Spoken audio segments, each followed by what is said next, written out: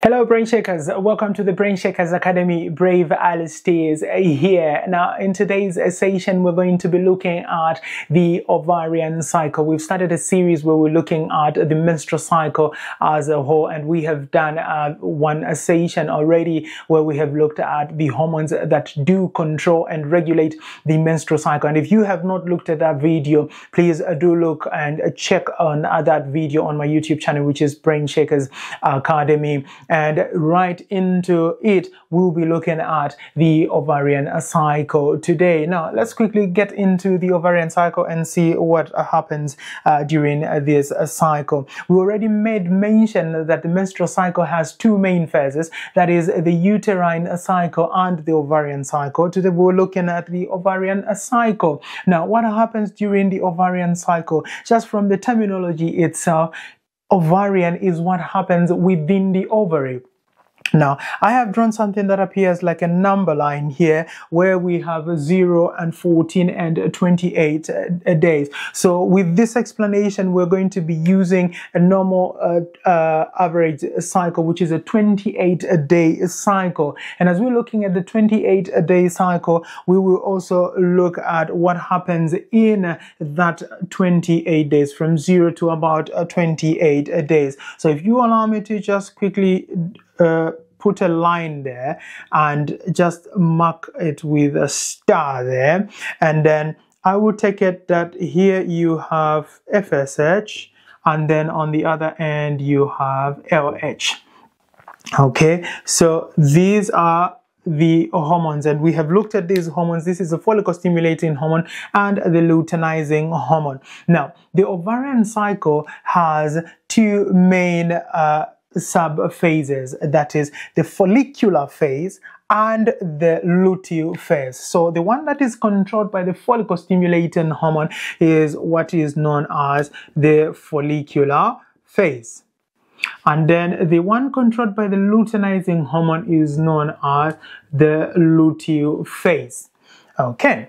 Now, what happens during the follicular phase? From the term follicular, this is the process of folliculogenesis, or the formation of one Graafian follicle. So the follicle, for it to actually develop, it goes through a number of stages, and I've done another video on oogenesis to explain how a follicle is developed. That is from the pre-antral stage to the antral stage, and then pre-ovulatory, and then getting on to what happens after the process of ovulation as well. But quickly, let's just do a recap on what happens during this stage. So during this stage, you have high amounts of the follicle stimulating hormone, and we did mention that this is coming from the adenohypophysis, or the anterior portion of the pituitary gland, then affecting the ovary. Because we're looking at the ovarian cycle, it means that we are in the ovary, just right there. So the follicle stimulating hormone now is going to get to the follicles in there, that is the granulosa cells that are within the follicle there, and it is promoting the maturation of those follicles. So whichever follicle, so within there you have all those follicles in the ovary, and whichever follicle in here is going to be more sensitive or develop more receptors to the follicle stimulating hormone, then becomes the dominant Graafian follicle. And when it becomes the dominant Graafian follicle, it will be the one that will obviously go through this process and then do the process, or undergo the process of ovulation, and then continues to the 28 days. So that is what the follicle stimulating hormone is coming to do. So you have more follicle stimulating hormone in the follicular phase, and that is just to allow the development of the follicles and then the maturation of those follicles. Now, as the follicles are being developed in here, there will also be production of the estrogen hormone. So the estrogen hormone is very important because it plays key role in making sure that prior to ovulation, the endometrium also is being prepared. There's a regeneration that is beginning to happen in the endometrium, so that if ovulation does happen and then there is fertilization, then the endometrium will be ready to receive this fertilized ovum for implantation. And at the same time, the same estrogen is also going to be acting on the cervical portion of the uterus, that is on the cervix, and on the cervix it is going to increase the cervical mucus, and when it increases the cervical mucus, it is not going to produce very viscous cervical mucus, and this is what you may notice as a cervical discharge.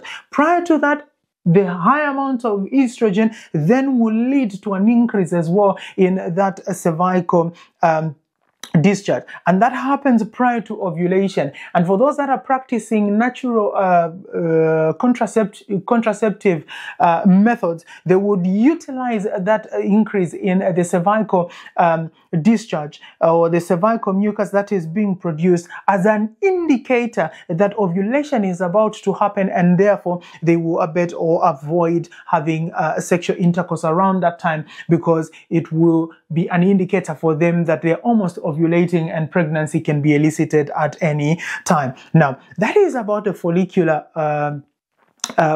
phase and what happens in the follicular phase. So within this time, you have high amounts of follicle stimulating hormone and a high amount of estrogen to kickstart the process of preparing for pregnancy, if pregnancy does occur. Now, prior to the movement to the stage of ovulation, and before we get to the luteal phase, about 1 to 2 days prior to ovulation, there is an increase in the amount of luteinizing hormone that is being produced. And this luteinizing hormone, we already mentioned that it does come to affect the thicker follicular cells that are just around the granulosa cells on the developing Graafian follicle. So the thicker follicular cells then produce those androgens to increase the sexual appetite or the libido, so that coitus can happen, so that at the time that ovulation does happen, then there will be spermatozoa that would have already been deposited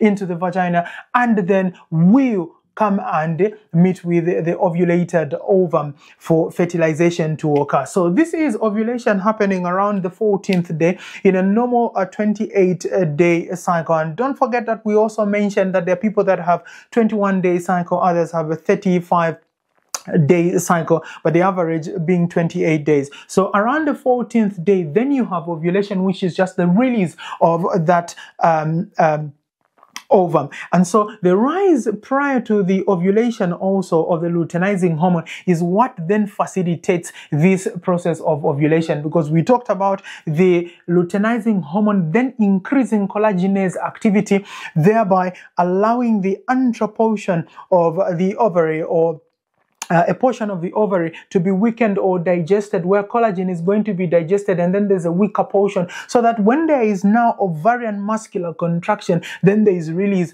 of that ovum and allow it to be picked by the fimbriated end of the fallopian tube. Then we would be in the luteal phase. Now, what happens in the luteal phase? So the luteal phase is going to have a high amounts of the luteinizing hormone. Why? Because the luteinizing hormone now is coming in to continue, because the influence on the corpus luteum. So the remnant of the ovary, so you have cells, this is the ovary, let's take it that this is the ovum that has been produced. Then the remnant here of cells that remain after the ovary has produced that ovum is what we refer to as the corpus luteum. And the corpus luteum will still be under the influence of the two main hormones, that is follicle stimulating hormone and luteinizing hormone.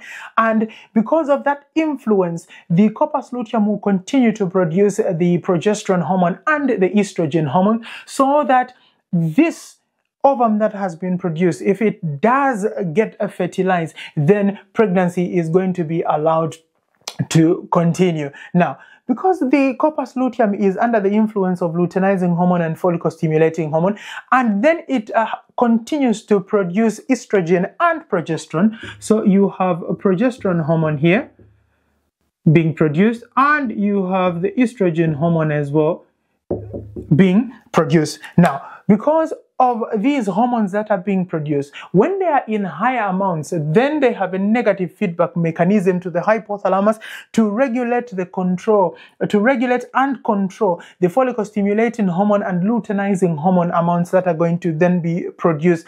And as a result, these follicle stimulating hormone and luteinizing hormone, these were the two hormones that were supporting the functioning of the corpus luteum. Now, when there is a decline in their amount, it means that this then degenerates and becomes a corpus albicans, and it has no capacity to produce the progesterone and the estrogen. And because there will be no more production of estrogen and progesterone, the levels then drop. And it is the drop in these levels that will then allow the process of menstruation to happen, because of the spasms that are going to be elicited. And once those spasms have been elicited, now you are also going to notice that there will also be prostaglandins that are going to be produced, and those prostaglandins also then intensify the spasms, making a reduction into the oxygen levels and the blood that is being supplied to the endometrial lining, and then the functionalis layer is then going to be shed. Also, to make mention on the production of estrogen, you will also notice that there are basically three forms of estrogen that are produced. So of the three that are produced, you have what we call E1, you have what we call E2, and you have what we call E3. So E1, which is estrogen, is a hormone that is produced when one gets into the stage of menopause. E2, which is known as estradiol, is the hormone that is produced mostly during the reproductive period. And the hormone that we're talking about here that will continue to facilitate the development of the endometrium is the E2 hormone. And once pregnancy has then occurred, the hormone that will be in higher amounts is going to be the E3, which we refer to as the estriol. Okay, so basically that is what happens during the ovarian cycle, where we look at all those hormones, that is the follicular phase and then the luteal phase. And if you did find this particular video interesting and helpful in understanding what happens during the menstrual cycle, please give it a thumbs up, drop your comments in the comments section. I would like to hear from you, and as always, I would encourage you to subscribe to my YouTube channel, which is the Brain Shakers Academy. And as always, thank you so much for watching, and I will see you in the next one.